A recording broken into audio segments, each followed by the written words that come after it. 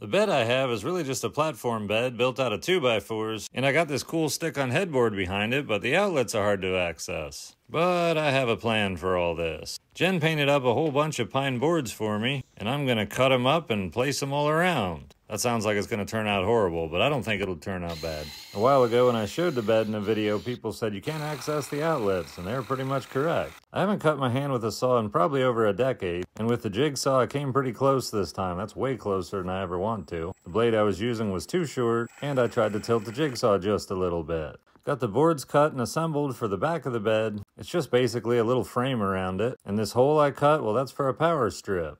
Now one of the sides of the bed is against the wall. There's a gap with hard to reach plugs. So just go back out to the saw, cut some more pieces. Jen will get a second coat of paint of these put on overnight, and then I should be able to begin the install process.